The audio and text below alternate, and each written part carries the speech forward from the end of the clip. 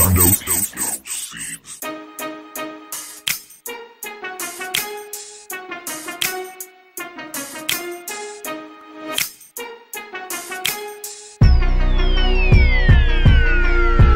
Welcome to the John Doe Radio Show. I am your host, John Doe. Thank you for joining me. Man, it feels good to be back. I cannot say how awesome it was to produce the show this week for you guys. We're going to be talking about news. We're going to have interviews. We're going to talk about grow tips. We're going to talk about hash, flour, all kinds of things here on the John Doe Radio Show. Once a week, we're going to try and bring you the best of news, the best of information that we possibly can. I started this show way back in 2007 as a passion project, something that I wanted to not only get involved in the cannabis community with, but to learn about weed and then to help educate and make other people feel comfortable about their choice to use cannabis. We're going to try and keep the show focused and not try and wonder too much, but if you know me, then you already know that's the JDR way. So welcome, thank you, enjoy the ride, and we're going to have some very cool things for you in the future. Sponsors, giveaways, awesome interviews. That's the one big thing I'm looking forward to, is talking to other people, educating me about the cannabis industry. So let's get to it. It's the John Doe Radio Show. How much higher can you get? I'm out here trying to make it. Woman, can't you see?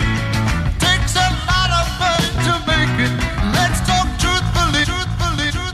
News stories this week that we'll get to. Obviously, California legalization going into effect January 1st. We'll talk about the fires in California. Also, I'll review with you real quickly. We'll go through legal, recreational, and medical states to date.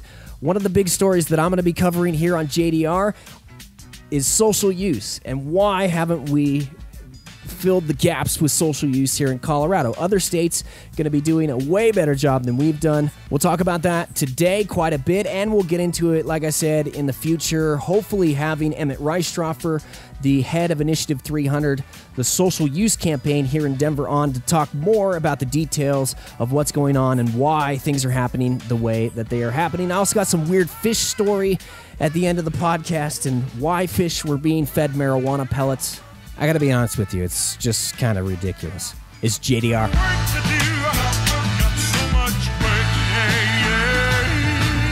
John Doe Radio Show. I think it's important we start JDR off with a review of both legal recreational states and legal medical states. We'll try and make it through the medical side of things as quickly as possible. That list has grown quite extensive, but I think it's important to list a few details from each state, not just the legal medical state name.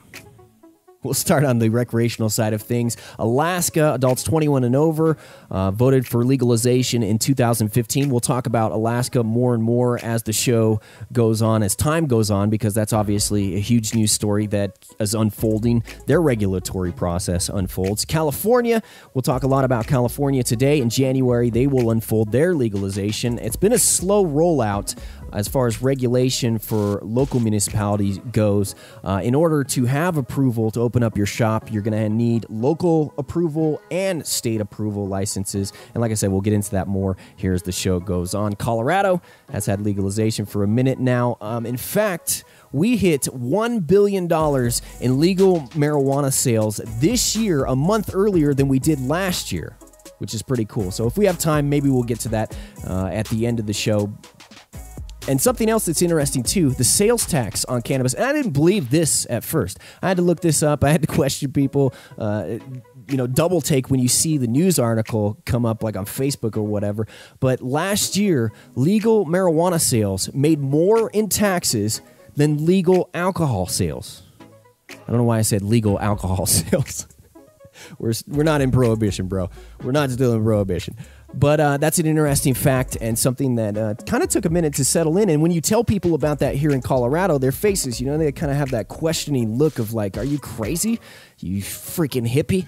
Go away with your crazy stoner facts. But it's true. Next state here, Maine.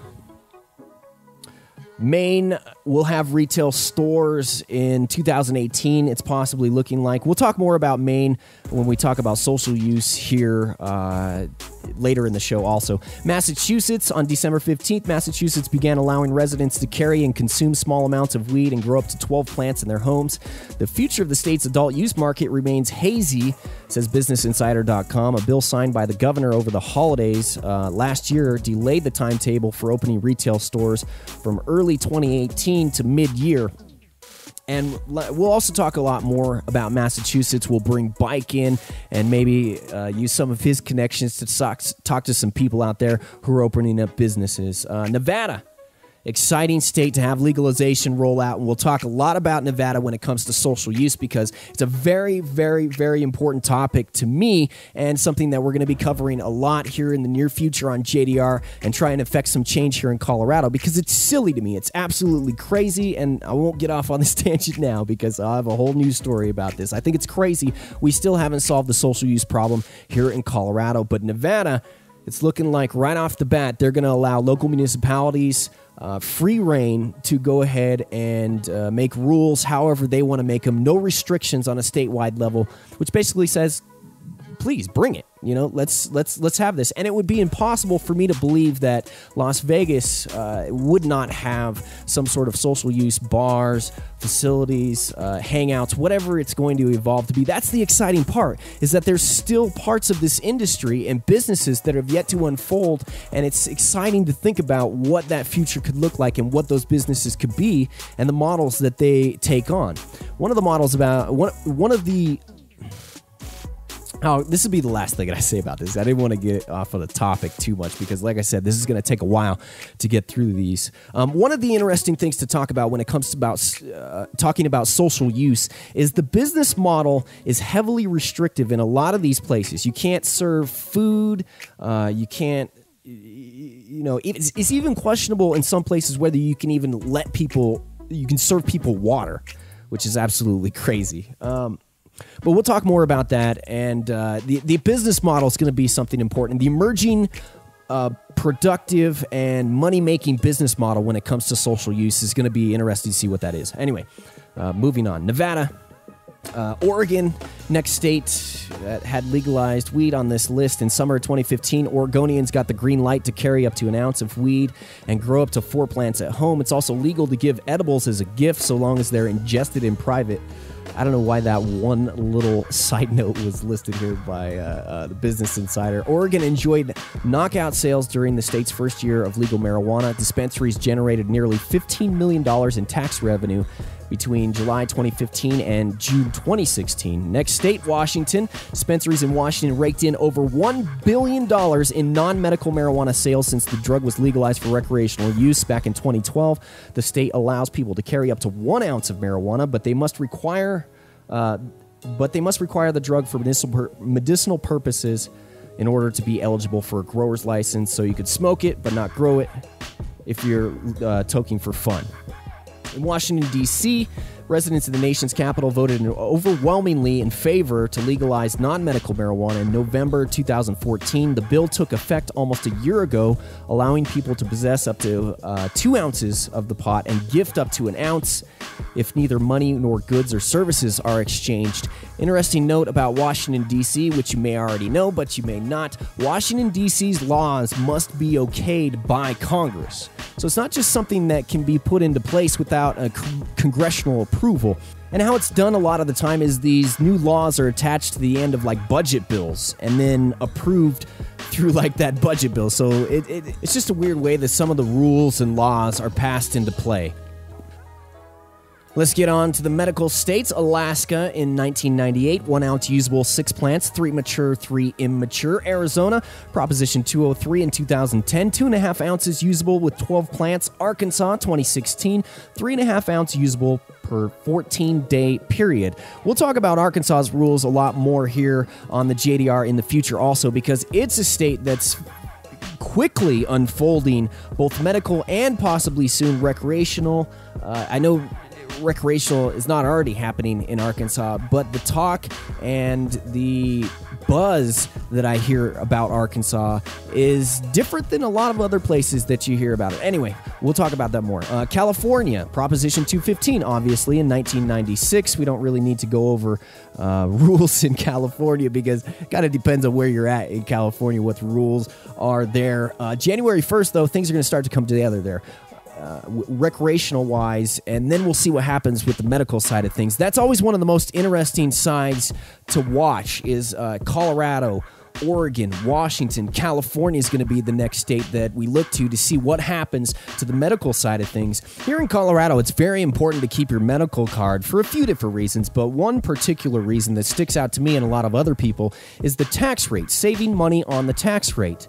That's something that's going to be very important for other states to make sure that they get right, to make sure that the black market is kept at bay. It's the one reason why that I can point to that keeps the black market steady. 100%, well, maybe not 100%, but pretty heavy. The reason why the black market still exists is because these ridiculous high tax rates that you have in dispensaries.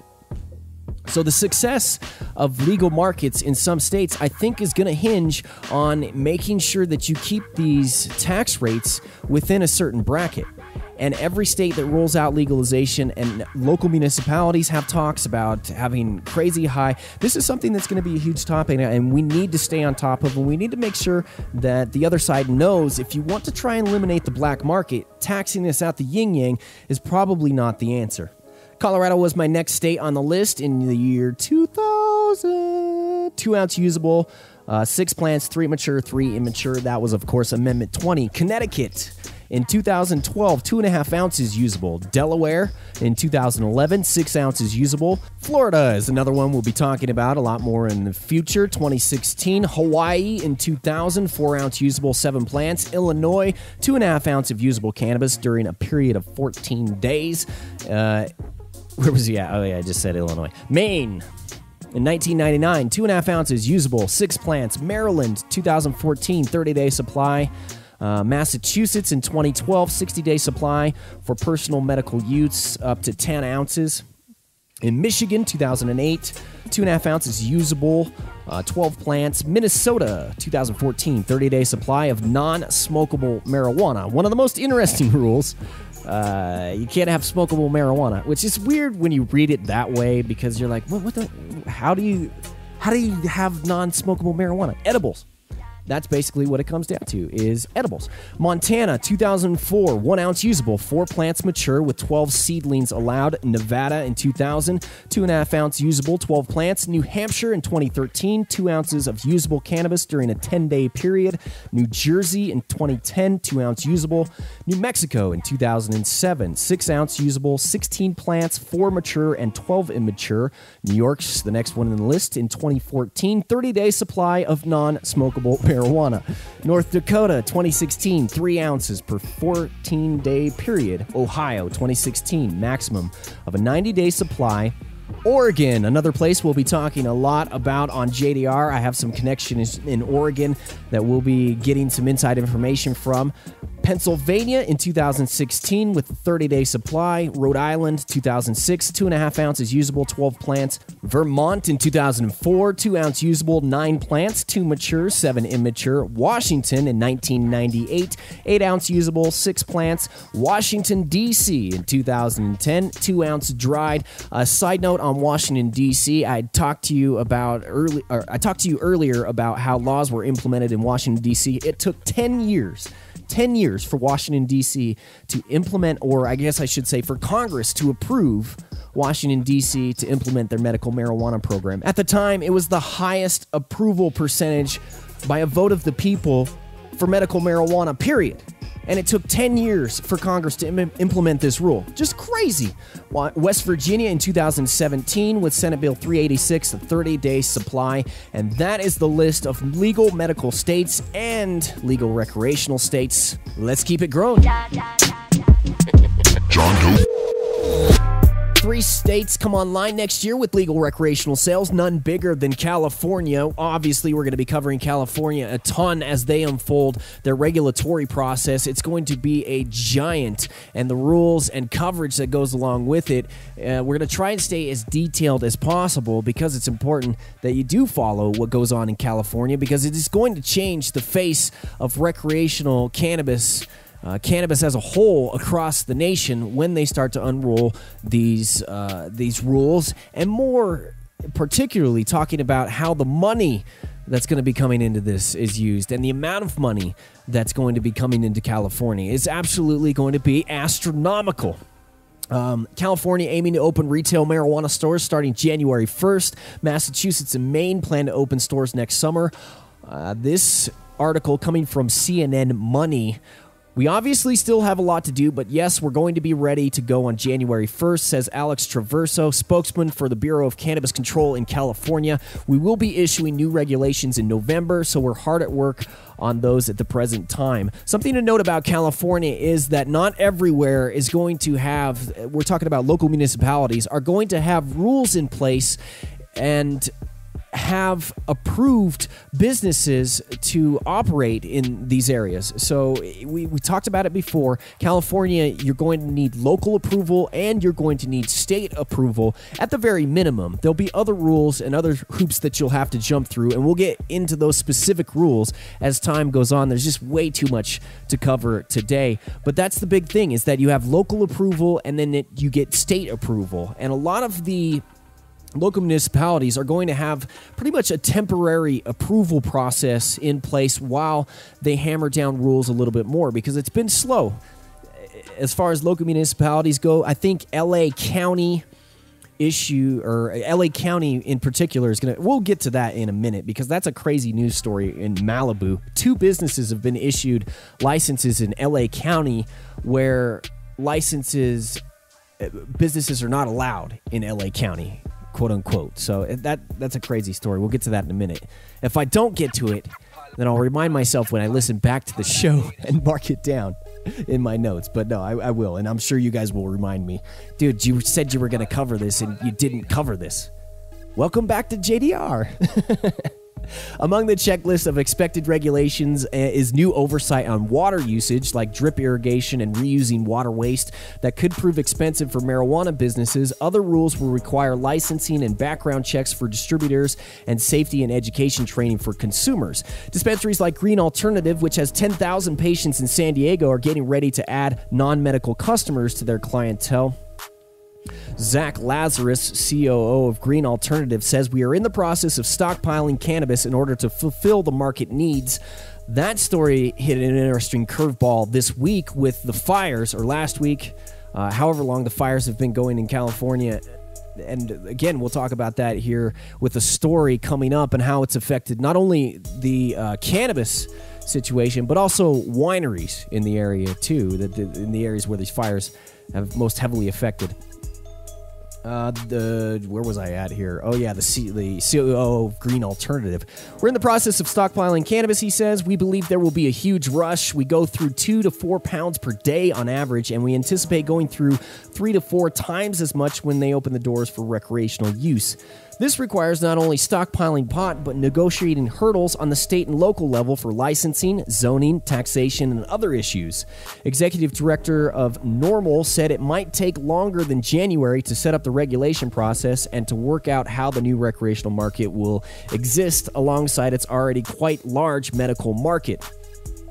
As I just kind of told you before, that local municipalities are not, a lot of local municipalities are just not going to be prepared for that January 1st date. So there's been rules put into place for, like, I think it's a 3 or 4 month temporary permit that's being allowed in a lot of places. And then if it still hasn't been put in place as far licensing and regulation in that area, then they're going to continue to extend that out. And it just sounds like a huge freaking mess. So hopefully the lessons that we've learned in Washington and Oregon with putting rules out and not going slow and not pulling the carpet out from under us before, you know, it's ready to be pulled. Hopefully we've learned those lessons, and the same things don't happen in California. But I can already see some of the same problems that have happened in other states happening in California. It's just a growing pain that that every state is kind of gonna have to deal with and feel their way through the regulation process. Make the mistakes, try and take the best models possible from previous states. Colorado has been the huge example for cannabis markets across the nation, and kind of tweaking it to what your local lawmakers are trying to get across. The frustrating part is, we talked about this in the story before, about not shooting ourselves in the foot with high tax rates, creating a larger black market. It's also the same thing with creating rules that are too strict and don't allow businesses to thrive. That's the other big thing that doesn't allow an emerging cannabis industry to succeed where it's at. Illinois is a perfect example of this, of not having too strict rules, not having enough patience to support these businesses that have opened up, and then the whole cannabis program just suffers as a whole, and it's an embarrassment to the state. It's not only an embarrassment to us on the pro-legalization side, pro-medical side, it's also an embarrassment to the lawmakers who didn't create a program that would succeed in the end at the will of the people. We should be holding our lawmakers to a higher standard of creating laws that actually work, and not playing into the drug war, not playing into the scared soccer moms, the scared soccer dads. Because when we play into that side of things, then the market chokes itself out. The Bureau of Cannabis Control in California put its proposed regulations up for public review and began holding community workshop meetings in Long Beach, Fresno, and Sacramento in September. Massachusetts will implement retail marijuana sales on July 1st once state officials finalize whether certain locales will be able to maintain a marijuana ban in their respective towns. Steve Hoffman, chairman of the Cannabis Control Commission in Boston, says they are committed to making that deadline. They held its first meeting on September 12th on developing and implementing regulations. Maine would have been the smallest market, and it's unclear whether they'll get it off the ground. Dan Tartikoff, clerk for the Marijuana Legalization Implementation Committee, said state lawmakers said draft regulations were released in September proposing a 20% tax rate. These states already have medical marijuana programs and dispensaries, but soon they'll also have stores that can sell recreational marijuana to anyone 21 and older. Recreational marijuana dispensaries exist in Colorado, which we've talked about extensively. Thank you, news article, which was the first to legalize adult use in 2014. Washington, Oregon, Alaska, Nevada all have stores opened in some form or another. Also, voters in California, Massachusetts, and Maine approved legalization of recreational marijuana in referendum votes November 2016, on the same day that Donald Trump was elected president. Typically takes about a year for state officials to set up regulations for the industry. In some places, it's obviously taken longer, and that's really kind of misleading to say that within a year it's not misleading to say within a year the regulations have been set up, but there's this weird period of time after regulations get set up. Usually, this is what happens. After regulations are set up, and then a bunch of rules are put into place a short time later, kind of locking everything down, tying everything together. So we'll see what happens in these states when it comes down to the details. The devil always in the details. California, the first state to legalize medical marijuana in '96, and sales for that market are expected to total $2.76 billion this year. Opening the retail market will expand sales dramatically to $3.8 billion in 2017. And $6.6 billion in 2025, according to projections from New Frontier data. That also means the entire West Coast will be a free zone for retail marijuana as the industry gains its first legal markets on the East Coast. North America is going to grow even greener next year because Canada getting ready to legalize recreational marijuana nationwide. I would like to talk to our flapperhead friends up north who won't allow me to cross the border very soon too about legalization. I'm just unsure of where to start there, so if you do have any suggestions, my email, always open to your suggestions, johndoeradio@gmail.com. And I say flapperheads with the utmost of respect, all right? You can blame South Park for that, my Canadian friends. But in Massachusetts, sales are expected to increase from $106 million in 2017 to $457 million in 2018, and eventually to $1.4 billion in 2025, according to New Frontier data. Something else that's to note about this data, too, is that here in Colorado, we've noticed that we misjudged the amount of money that we were actually going to make from cannabis, that it's been a lot higher than we thought it was going to be. In fact, at one point, we have this thing called Tabor. It's still in place. It's not at one point. At one point, we almost had to give back taxes because the Taxpayer Bill of Rights, Tabor, when the law went to the vote of the people, it said a certain amount of taxes were going to be raised.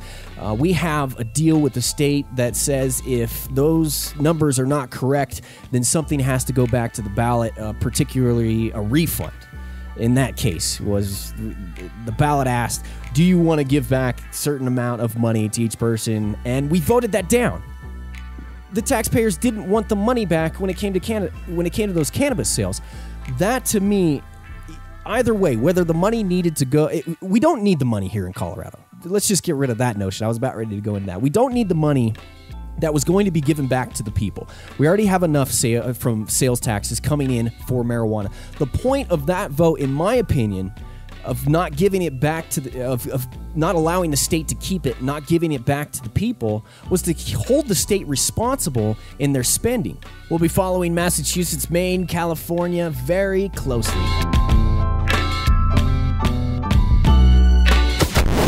The John Doe Radio Show, with the latest local and national marijuana news and entertainment. One stop for your stoner fix. The big story out of California recently has been the wildfires and the devastation that it's caused to some cannabis farms.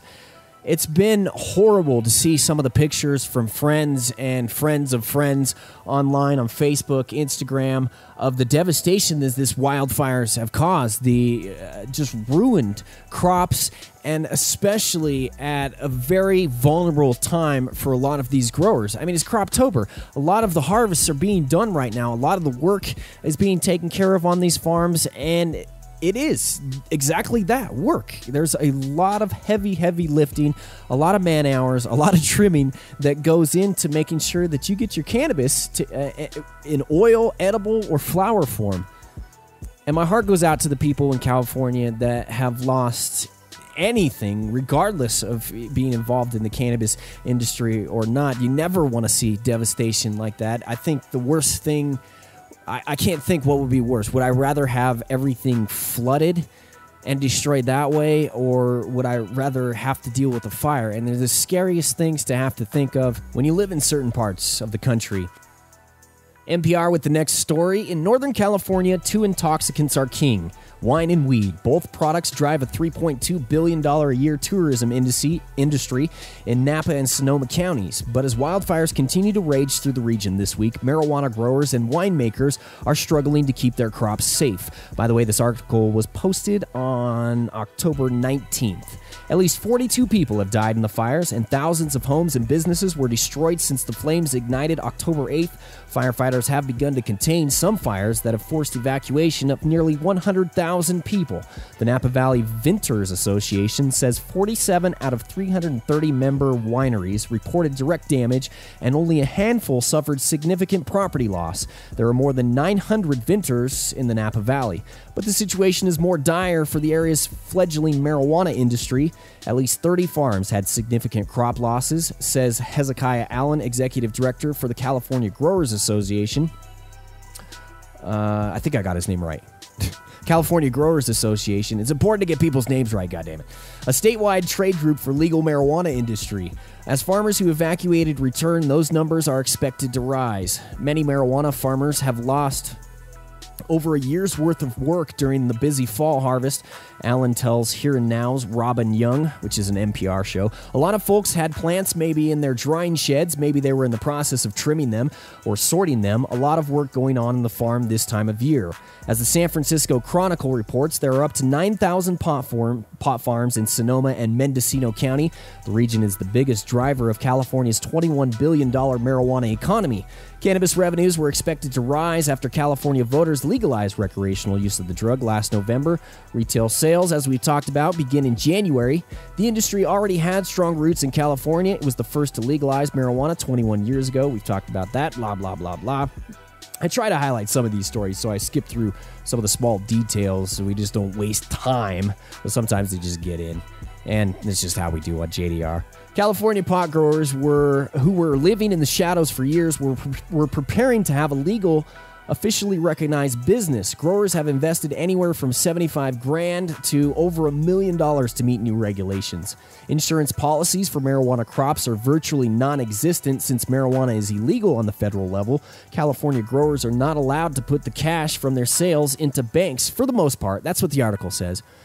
Here in Colorado, something that I have to point out is that there are local banks who will work with you.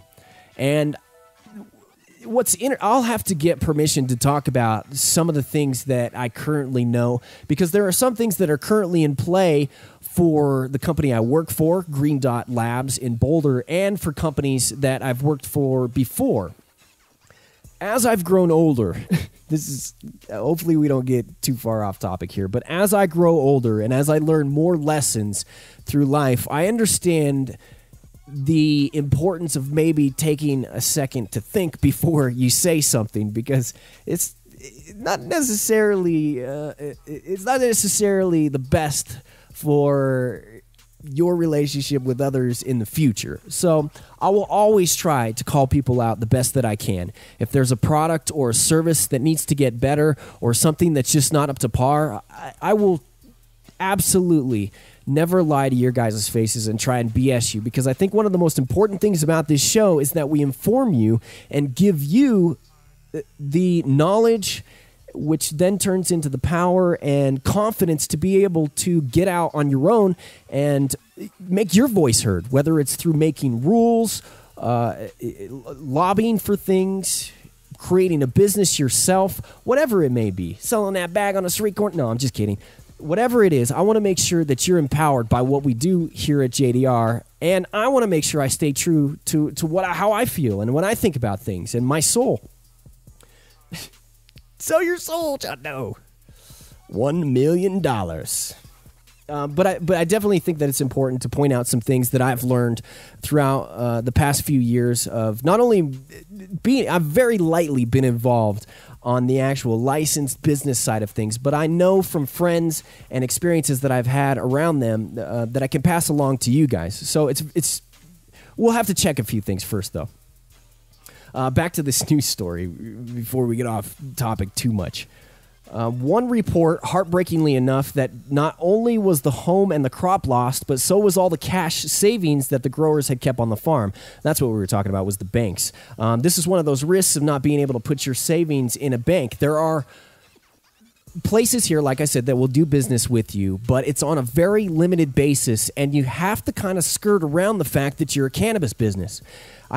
Almost everybody I know in the cannabis industry has had 10, 20 bank accounts at some point in time. They've had bank accounts closed, and that's the frustrating part. So if you get somebody that's willing to work with you on things, you don't really want to push your luck too much.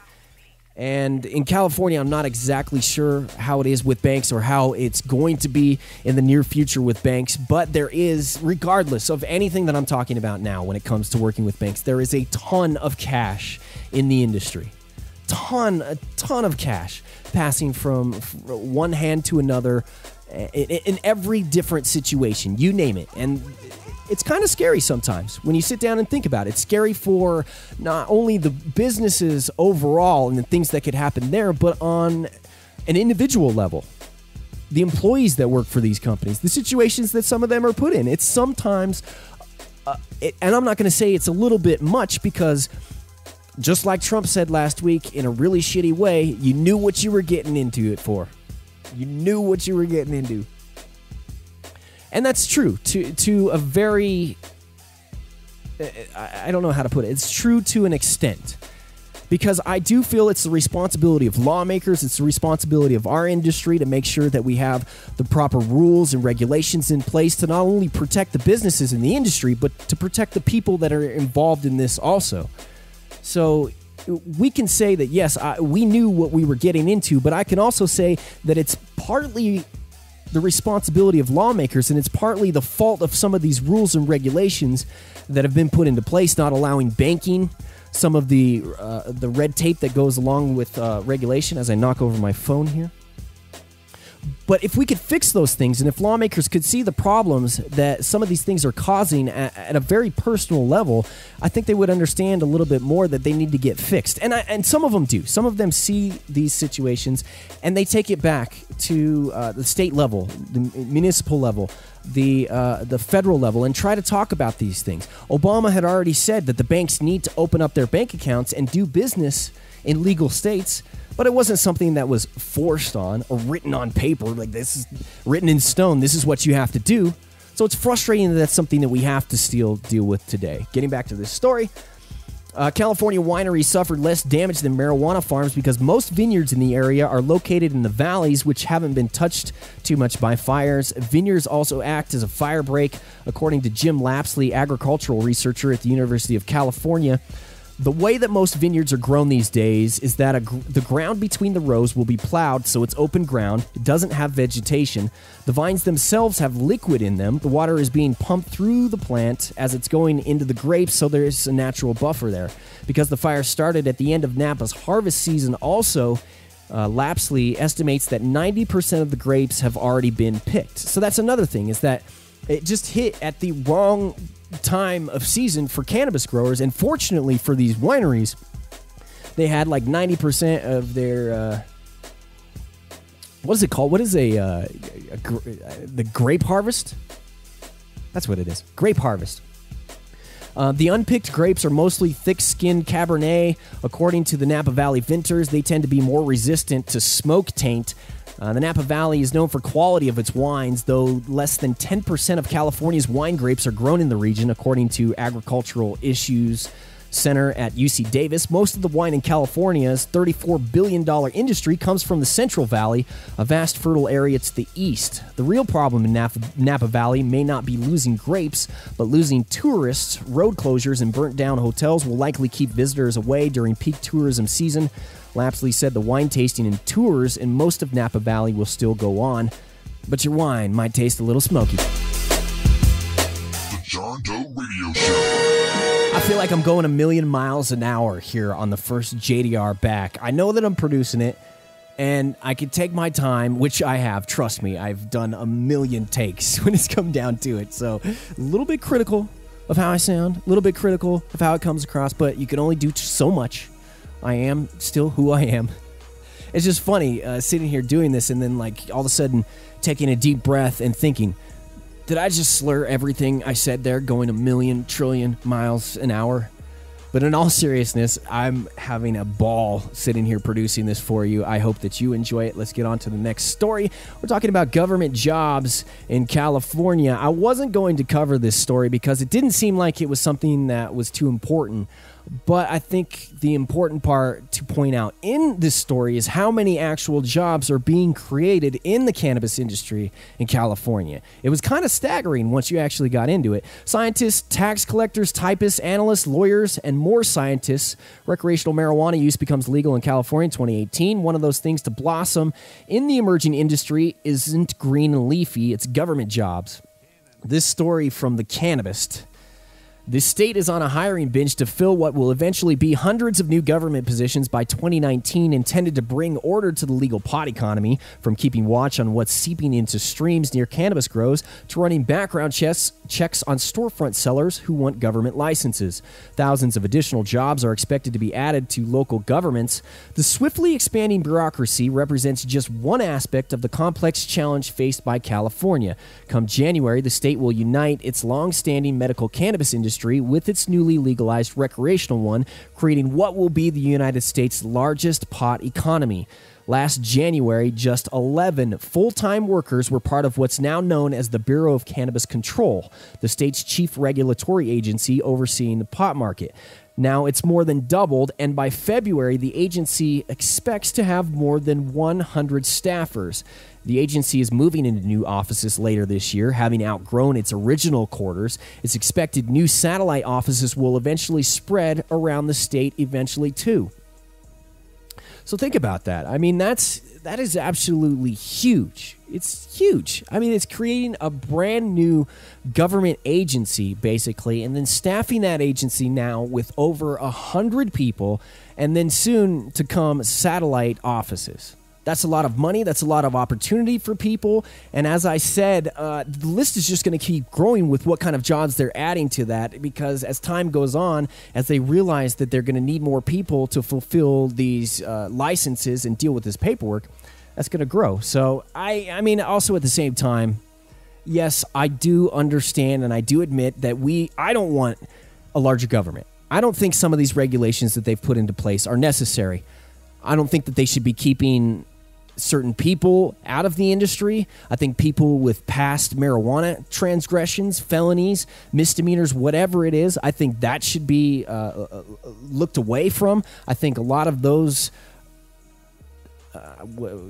convictions should be hidden in states where it's legal, and I don't think it should come into play in damaging you and preventing you from moving your life forward and progressing your life. As we start to unfold these cannabis laws, this is one of the things that hopefully we're going to be able to look for as a standard, is that it's eroding more of the punishments and the continued punishments that happen. The thing in America is we're supposed to have, once you go through your punishment, once you're done with everything, you've got off paper, this is supposed to be done. But it's just not, and it's frustrating to not have that happen, and the more that we can minimize that from happening, the better off I think that we'll be in the long run, especially with this emerging cannabis industry. One of the things that we don't want to do is we don't want to eliminate people that have put their blood, sweat, and tears into this, and some of the most knowledgeable people around have gotten in trouble before when it comes to cannabis, and would be put on a list of people that are not allowed to be licensed to work in the industry or to own a business.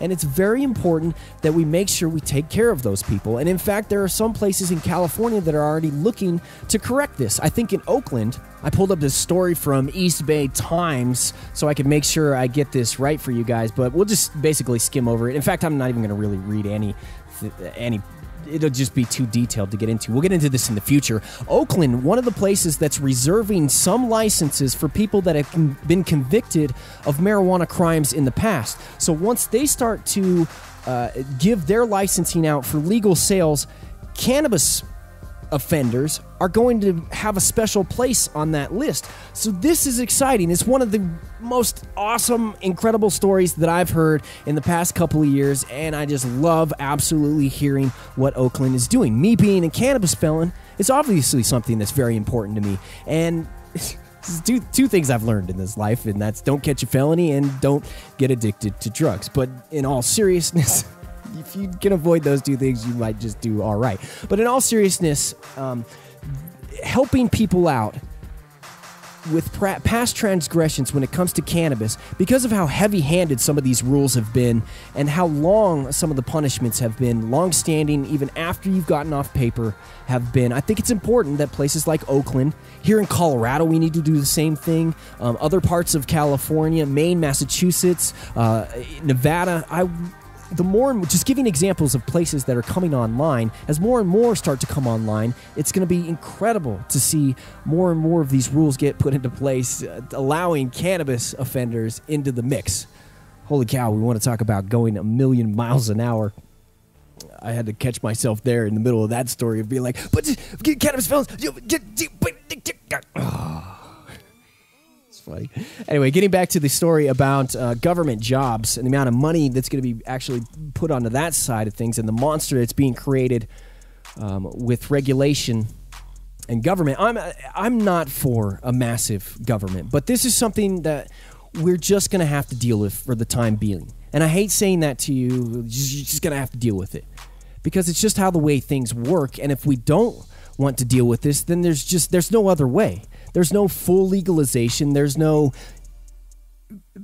pass go and earn $200, period, end of story. We just don't have that. That's not how the U.S. system works. I get caught up in trying to explain that to some people sometimes. And if you just don't have that understanding that we have to go up against another side, a side that has just as big, if not a bigger voice than you do when it comes down to regulation, and dealing with their voice and not having the things that they say come into play and become rule and law is incredibly hard. It takes a ton of people together. For that one soccer mom that's scared for her kid, stumbling across a marijuana dispensary and then somebody giving her a weed lollipop, things that are just probably never going to happen. That mom being scared about that, there's not a single lawmaker out there, maybe a few, that would stand up and say, you know what, this is not happening. And that's becoming more and more of an easy thing for lawmakers to say as we move along down the line. But that one lady or dude, whoever it is, parent, whatever concern that they're expressing, but if it's along the side of public safety, there's not an official out there that is going to go to bat for our side to say that that's bullshit. To any heavy extent. It's just not how things work. They get bad press for it. They're not going to get reelected. But as I said, it does become easier for them to kind of speak up a little bit more. So in order to defeat that one voice, it takes 100 of our people to get in there and silence her. And even then, a lot of the times, she's not silenced because that voice is so loud and it's such a concern. Public safety, it's like when we talk about DUIs or whatever, laws pertaining to smoking while driving, laws pertaining to drinking while driving. Obviously, you shouldn't drink and drive. And no one can sit here and say, you should smoke weed and drive. But there is a massive difference between studies and the ability to be able to not drive while you drink, and then the ability to drive if you have smoked weed. There's a lot of people out there. Let's be real. That's all we can do right now is be real. Period. End of story. If you smoke weed and you're out driving and you're tested, there's a good chance, and you get in a crash, there's a good chance that you're going to get in trouble on that. I'm getting way too far ahead of myself. Go to a million miles an hour here. There's a chance that you're going to get in trouble for that. It's just how it's going to happen. Was it a fact that cannabis had impaired you to drive? That you shouldn't have been driving at that time, that it caused you 100% to crash your car? There's a good chance that cannabis wasn't the only cause of that crash. Not as much as you could say when it comes to alcohol. If a person's drunk, they crash. Your ability is 100% impaired.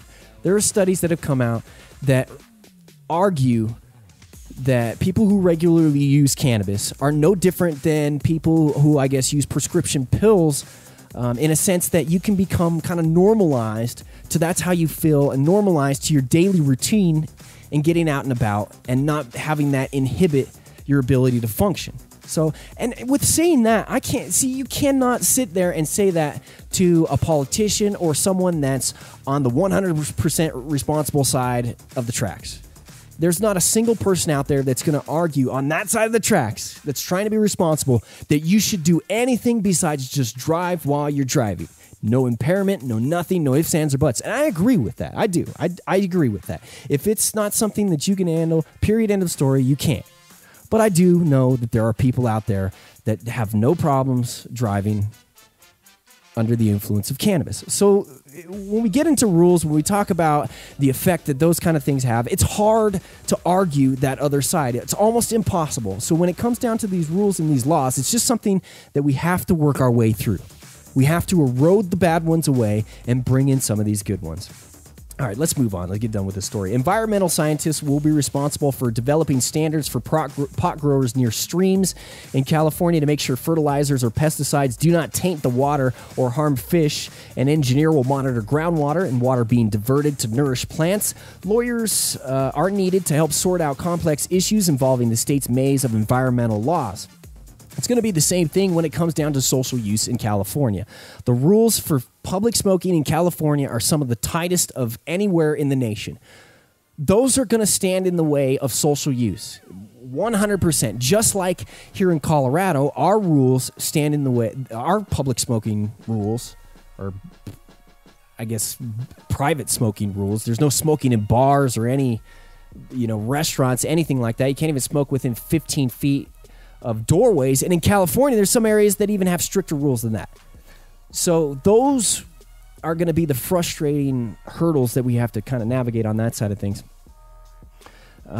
Jobs. Pay varies with positions, but some can be attractive, with scientists posts paying over $100,000 annually. Special investigators with the Consumer Affairs Department can earn on average $80,000. Policing cannabis cultivation, legal and not, has been a long-running concern in the state. Recently, Republican State Senator Ted Gaines urged Governor Jerry Brown to declare a state of emergency in one county because of what he called rampant illegal marijuana grows. Let's skim through that. There's just basically more jobs creating on the police side. Obviously, that's going to be another thing that comes with this legalization, is adding more and more cops. In fact, here in Denver, there's been so many seizures of weed over the years, and in other areas surrounding Denver, other municipalities, that they've had to sometimes bring in other ways to store it. Like they've ran out of room to store the weed inside the evidence lockers. How about we just quit taking the weed? It goes back to the whole thing of the soccer mom that we just talked about, Tim. You just heard yourself. All right, let's wind this story down. California Highway Patrol expanding training for officers to identify buzz drivers. Key issue will be keeping legally grown pot from moving into the black market. To combat illegal activity, whether through code enforcement or police, they're going to have to invest into manpower. And that's, like I said, going back to the original part of this story, the amount of jobs that are going to be added in California, just absolutely astronomical. It's the John Doe Radio Show. How much higher can you get? Something that annoys me to no end, and I think is an embarrassment to us in Colorado, is that we have not filled this loophole of social use. And I don't know if loophole is the right way to describe it, but basically we don't have any place in Colorado where you can legally, quote-unquote legally, smoke cannabis. You can smoke inside your private home if you own your home. I'm pretty sure 90% of landlords have it built into the lease agreement that you cannot smoke marijuana. You can't grow marijuana anywhere in Colorado. And it's something that caught on quite a bit as legalization and medical marijuana. Really, it was with medical marijuana. And as patients and caregivers started stacking patients, more and more plants and more grows started showing up, and it became kind of a big issue at a certain point. And now it's come down to last year them regulating just flat out the most you can grow anywhere in the state of Colorado is 12 plants. So beyond all the other ridiculousness and some of the red tape that's happened here in Colorado, the other big thing, the main big serious issue for me, is doing away with some of the felony rules that we have here in Colorado and kind of cleaning those up. But we'll get into that in the future on JDR. Right now, specifically though, the biggest embarrassment to us is that we don't have these social clubs, and we haven't been able to set this example for the rest of the nation and pass this model along. Something a lot of people may not know about Colorado is that we are a home rule state, and what that means is that local municipalities basically are given the ability to govern how they want. So there's maybe a state rule that's put in place, and within this rule you can govern how you would like to. So in the case of cannabis, that comes down in the worst case scenarios of cities and counties just eliminating cannabis business completely from the area. And in some cases, there was medical marijuana and dispensaries that had opened up. In particular, one of the co-founders of Incredibles, Derek, one of the former hosts here of JDR, had a dispensary open up in northern Colorado, and the local municipality voted cannabis businesses out of that municipality, said that anyone that was there had to shut down. One of the only times, and really the only time that I can think of where legal businesses have been allowed to be shut down by a vote of the people or local government. And it's just ridiculous, and it's frustrating even now to think back that these type of things happened. So getting back to social use, we did regulate social use here in Denver, and next week or the week after, we're going to have Emmett Reistroffer on. He is part of the Initiative 300 campaign. The basic social use Denver is what it eventually became to be known as, but he's taken this issue on himself quite personally and tried to run with the ball, try to make sure that it happened here in Denver, and it did. We voted in social use, but the city and county of Denver zoned it so ridiculously small and in stupid areas. So basically, we'll get into more of the details, like I said, when we have Emmett on, and he'll fill you in completely and accurately about what's happened from point A to where we're at now. But basically, in Denver, we do have social use, but it's in super limited areas. And I'm going to use this example. Don't run with this and don't completely quote me on this, but if you're familiar with Denver, then maybe you know like the Denver Coliseum, and you know kind of how that neighborhood is and how kind of not the greatest part of town it is. So basically what they kind of said is that, if you want to buy a section of land over here behind the Coliseum in this really crappy area and then build a building, go through the permitting process, and then pretty much not have an ability to make money off of it once you get it built and opened and licensed, well, you could do that. And that's what happened. And that's what we're facing here in Denver currently, is this kind of ultra limited and choking rules. I talked about it before when it came to lawmakers making rules that didn't work, that choked off the medical marijuana programs or recreational programs, and then also taxes becoming a big issue and choking off the system and allowing the black market to succeed where the retail market should be the one. I mean, the whole point is if we want to do away with the black market, why have the taxes so high that people are going... Anyway, getting off topic here. So basically in Denver, we have that. It's been put in place, but it's a rule that nobody's applying for these businesses. Nobody's being granted licenses for these businesses. In fact, I don't even think the final rules were issued, and I'm not even sure... We'll have to talk with them. I don't even think anybody has actually applied for any of these businesses, a social use business. Excuse me. So one of the important things that I want to follow is making sure that we stay on top of places that are moving ahead with these things. California, the LA Times gets it. Adults in California and older will soon be able to buy marijuana legally for recreational use. But where will they smoke it? This is by the Times editorial board, by the way. Should have mentioned that before I started reading there. It sounded like you were saying that. Under Proposition 64, approved by state voters last year, it will be legal to grow, buy, and sell marijuana beginning in January. However, the ballot initiative included strict limits on where the marijuana could be consumed. Not in public places, such as streets or in parks, not in a car, not in any space. The reason why I tripped over myself on that is because I started to read it in my mind as a Dr. Seuss book. Not in a public place, not in a street or a park, not in a car, not in any space, such as a bar or an office building. How did a leprechaun come from all that? I don't get it. Maybe I shouldn't have taken the dab before this story. I have no regrets. As I said, not in public places where tobacco smoking is already banned either. You can't smoke there. Not on the premises of any building where tobacco or alcohol is sold. Landlords and property owners can also ban smoking in apartments and hotel rooms. That's one thing that I forgot to mention when I talked about Colorado and social use, is that it's a burden on some of these hotels and bed and breakfasts. I know Airbnb, places like that. There's strict rules for being able to use marijuana. Even on the other hand, some Airbnbs, and there's even some bed and breakfasts here in Denver that, you show up and on that front counter on the coffee table is maybe like 2 or 3 bongs. You got a piece over there. Sometimes they're not even cleaned. They're just dirty from the people that were there before. And you're like, oh yeah, this is totally a bunch of stoners live here on this place. It makes you feel kind of at home. If you're a stoner, you're part of the community.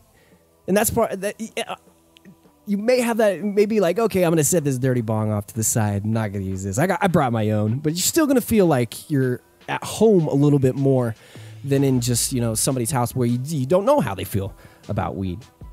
So that's some of the problems here in Colorado, and I'm sure everywhere across the world that hotels and those type of Airbnbs and things have faced. You're rambling. Basically, the only place other than a private home where one could legally smoke marijuana would be at a business licensed for on-site consumption, such as a marijuana lounge or an Amsterdam-like cafe. Proposition 64 gave local governments the option to permit or ban that sort of on-site consumption, but so far, many California cities, including Los Angeles, have no proposals to allow for such places.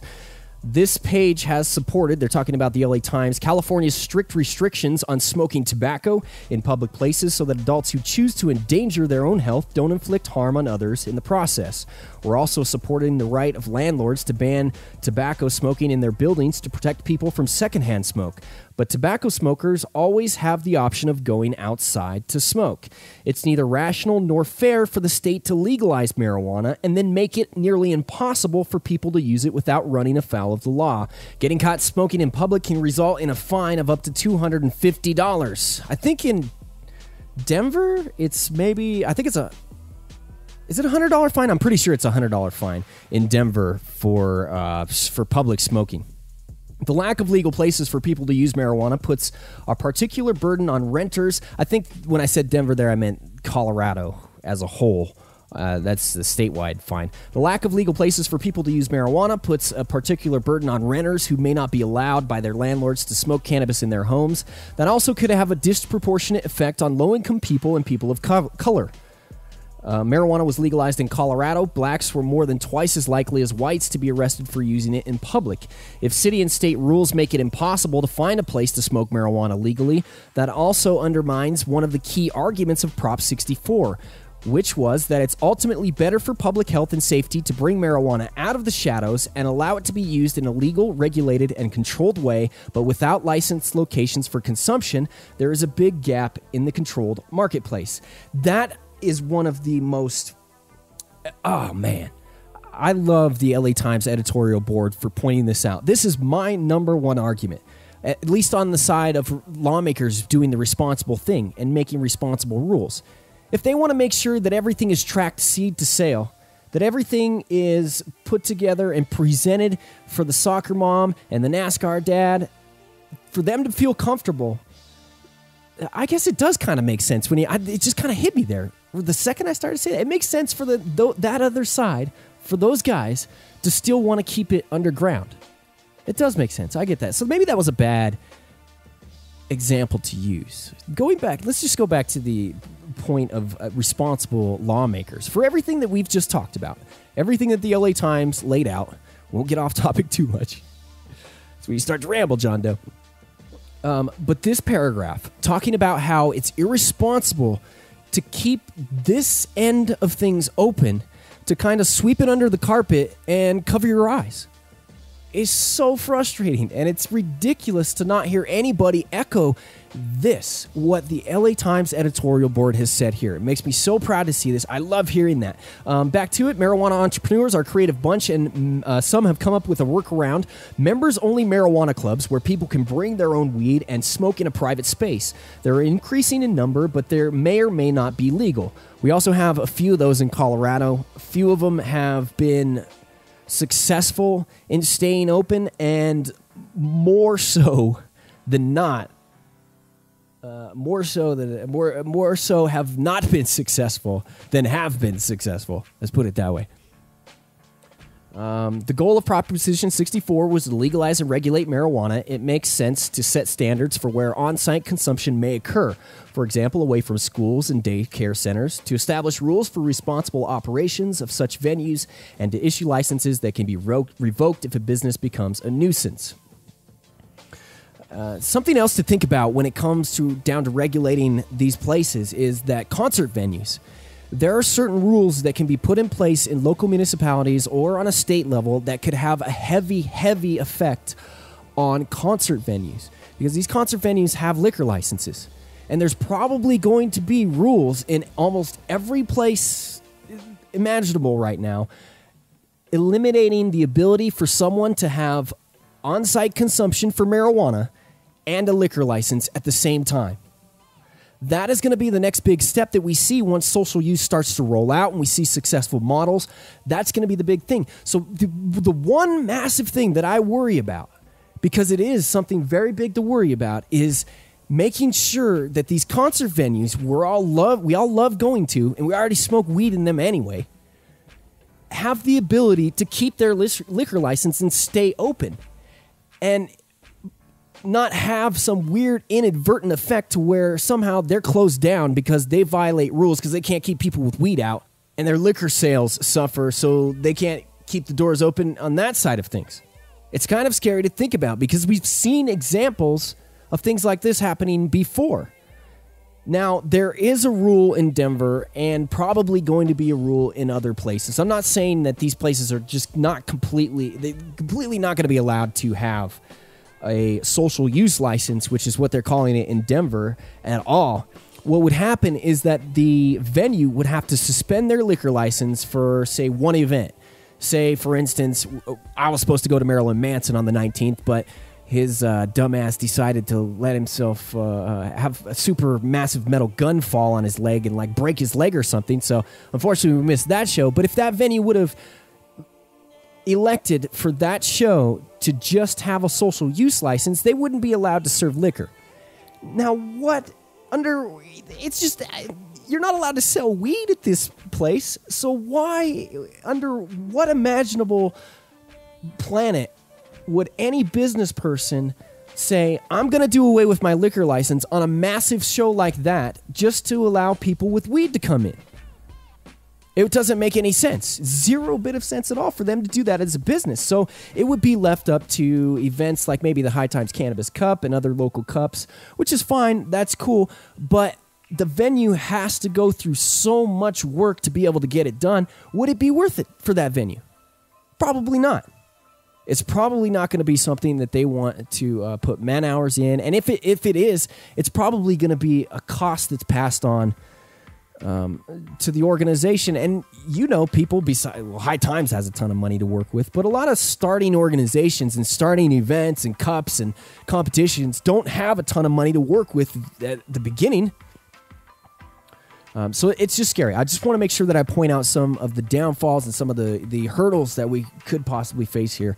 Those are a few of them. There's also something a bit hypocritical. Getting back to this LA Times article, op-ed, by the way, something hypocritical about permitting and collecting taxes from marijuana growers and sellers, but then refusing to license on-site consumption for fear of encouraging drug use.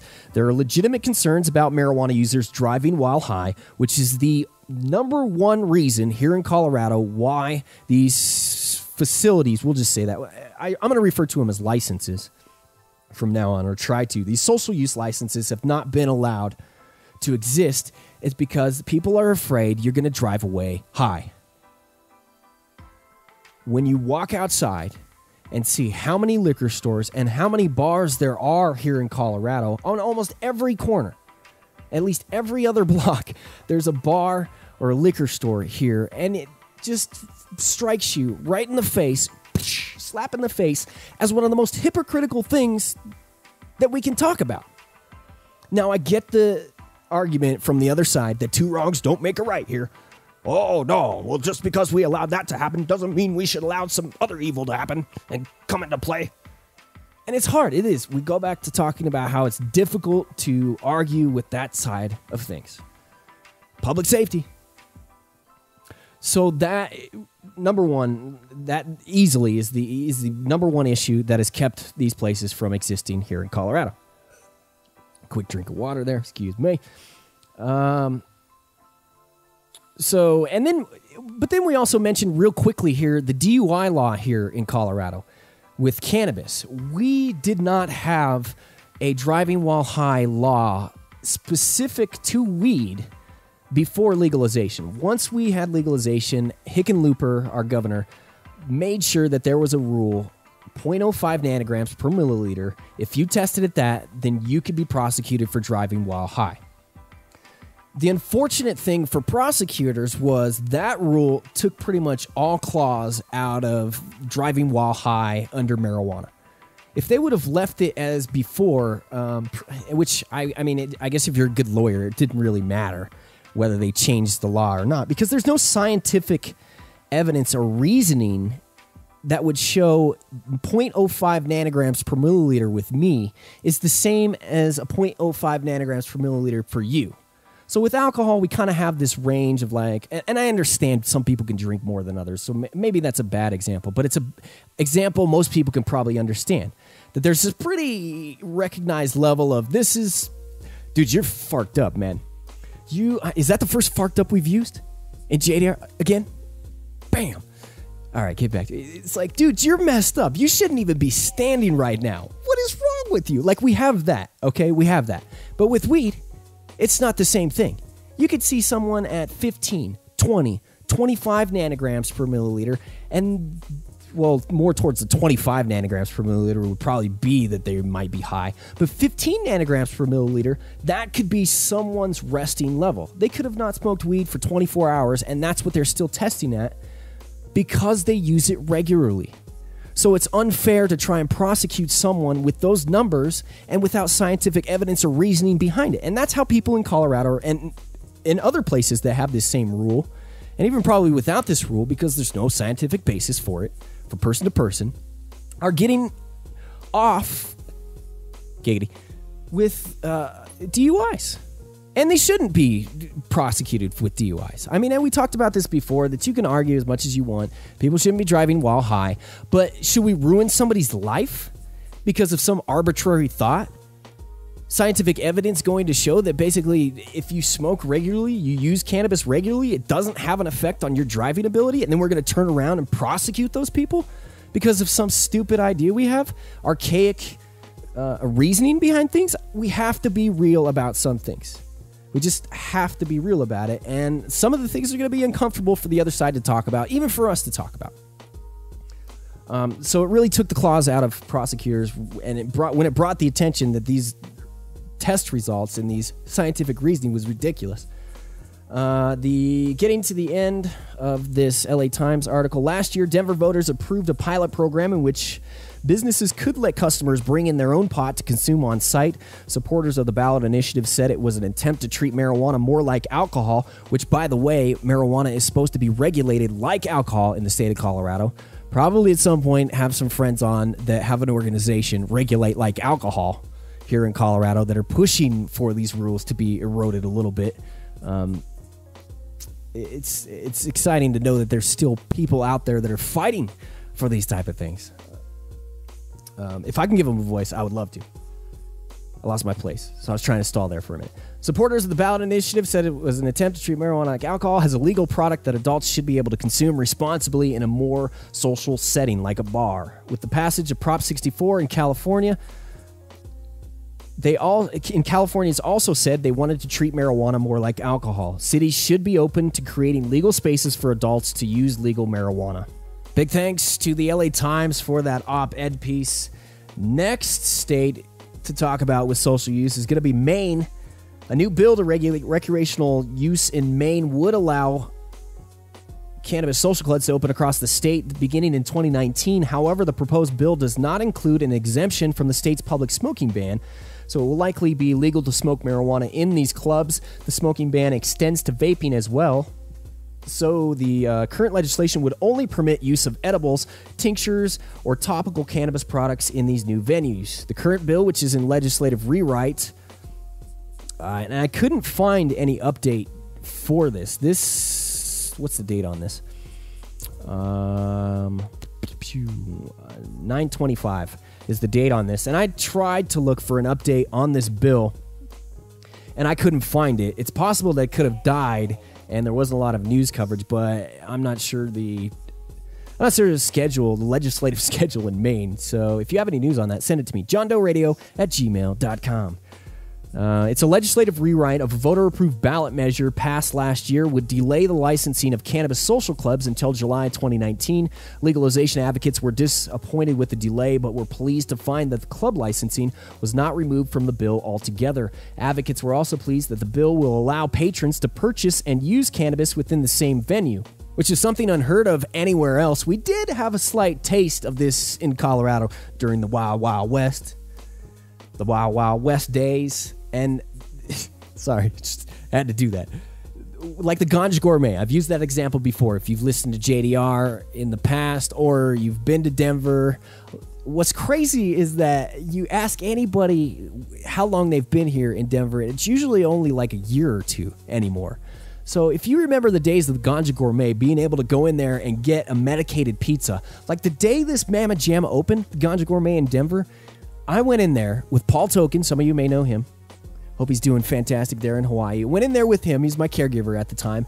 And we ordered one of the first pizzas that this place was sold. And it was easily the highest I have ever been after eating. Now, I remind you, I don't get really that high off of edibles. I mean, I just have a crazy high metabolism. I can eat like 500, 1,000 milligrams, and it's not something that I really feel until coming down, and then you're like, so yes, yeah, I do understand. I do understand that I'm getting it. It just doesn't knock me on my ass like it does some other people. It seems to be like the more body fat, the lower metabolism you had, the bigger the effect of cannabis on you. It makes sense in a bunch of different reasons. Anyway, I swear to goodness, it was one of the best experiences of my life, and it's something I remember to this day, and it's something that I would like to pass on, or I would like to be able to be passed on to other people to experience the same type of thing. There's a very select few people that have got to experience medicating on site at a dispensary, or actually even medicating or getting high, whatever you want to say, at an event, like the High Times Cannabis Cup. The very first time that I walked into the High Times Cannabis Cup here in Denver, and they had the smoking area set up inside of this big warehouse. You walk through these doors. It was like walking into another country, a country that was like Weedtopia, and you had to go and smoke weed here. And everybody in Weedtopia was required to congregate at a certain time in a certain area and just smoke together. That's what amazing. If you can experience something like this, I highly suggest it. It not only brings a sense of freedom for weed legalization and reforming laws with this, but it brings a sense of freedom to everything else that you do or would like to implement in your life. And that made people realizing I was maybe overblowing things a little bit there. But if you've only been from a place that is closed-minded, never been to public venues that allow smoking cannabis, never been to Colorado, California, wherever it is, it can change your life to go to one of these things. It's amazing. That's what I hear story after story after story. The same thing of people moving here. So getting back to Maine here, basically the rest of the story talks about the same things that we've talked about when it comes to social use clubs. And we'll make sure that we follow that. Stick to it. John Doe Radio. So I came across this news story while researching cannabis news about fish being fed cannabis to stress them out less. I'll read the article to you because I guess the article will get to the details of why they did this. A few things I should point out. I did look at this article at first as a serious article that maybe these people were trying to help animals in some sort of way. As I was finished with the article, I realized 0 farks were given whatsoever. And really, it was probably just somebody, whether or not in the most scientific way or not, but just somebody trying to fark around and get some weed from the government and then feed it to fish to see if the fish would react in a positive way. I mean, they did react in a positive way. All right, let's get to it. You've probably heard of edibles. We'll skip that. Let's talk about edibles, blah, blah, blah. According to a paper published last month, scientists in Lebanon fed Nile tilapia fish pellets laced with cannabis oil to test whether the drugs could make the fish chill the heck out and maybe even grow faster. But what does the tilapia have to be stressed about? It's not like it has a mortgage, deadlines, or a Twitter feed full of Trump news, but life can be tough for fish in a barrel. Tilapia is farmed intensively, and in a bid to maximize the amount of product fish farmers can bring to the market, some fish pens have become incredibly congested.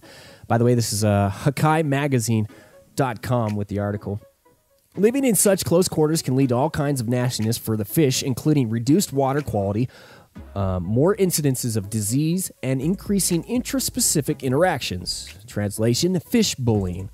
All of which is why it would be nice if there were something we could feed the tilapia to take the edge off. Unfortunately, the pot pellets don't quite have the mood-altering effect the scientists had hoped for.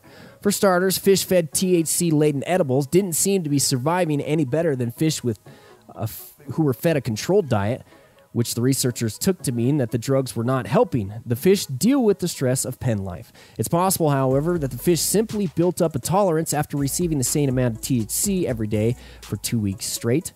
As for growth, the researchers found feeding fish pot oil did give them a metabolism boost. Recreational marijuana users will recognize this phenomenon as the munchies, but they were not given extra food to make up for this metabolic increase. The lead author of the study said from the American University of Beirut, this is crazy that this was even a study. Of course, farmers could give the fish pot and then feed them more food, but doing so would cut into the profit margin, so it's unlikely any fish farmers will be investing in the drug anytime soon. He spoke with Lebanon's Attorney General, the writer of this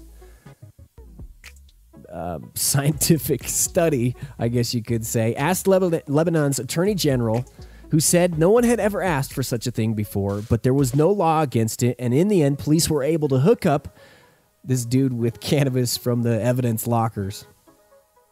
It's just ridiculous. So I think it's something to talk about, and definitely something for the science community to look into when it comes to helping animals with stress, and what kind of mix helps with that. What kind of cannabinoid, I should say, mix helps with that, because we're already seeing in some dispensaries here in Colorado, and we have for a while, I guess I should say. I know private companies and then a few dispensaries that sell dog treats that have a mix of cannabinoids with them, mostly CBD. All right, let's close this out. John Doe. Thank you for hanging out with me on the John Doe Radio Show this week. We will be back next week, hopefully with a few interviews and talking more about social use. If you have any questions, comments, whatever it is, you can send me a message, johndoeradio@gmail.com. If you want to send me an email. If you have a business inquiry, you should send me an email that way. Otherwise, check us out on Facebook, the John Doe Radio Show, and my personal Facebook page, Tim Martin. We're going to have a giveaway of some seeds courtesy of the man himself, Mr. Bike Holly. Make sure you stay tuned next week for details on that. It'll be some question that we have on the JDR show that you'll have to respond to on Facebook inside of his group. I don't know. I'll figure it out next week. Sponsor opportunities are always looked at and appreciated, but I want to thank you again. If you've listened to JDR from the beginning to the end now, I probably know you, number one. And number two, hopefully you've learned something. Hopefully I've given you some information that you didn't know before, and next week we'll try to build a little bit more. Segments on growing, segments on hash, segments on flower. I want to talk about everything weed. So thank you for allowing me to talk about it. Have yourself a fantastic week. Until we meet again next time, I'm John Doe. See ya.